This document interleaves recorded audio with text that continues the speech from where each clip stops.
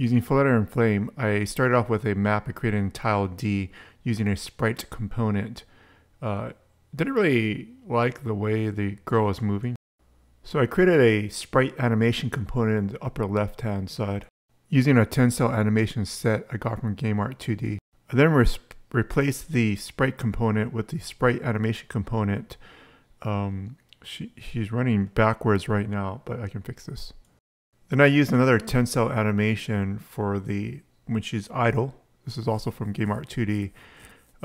They don't have the frames for when she's running up and down. I got distracted because this girl, one of the students of the online course, she submitted this game and she's getting pretty far along. I guess it's a date storyline here. I wanted to run it on a Raspberry Pi to kind of use it as a type of kiosk, so you can just run the game standalone and use the Raspberry Pi as the interface for the game. It's great.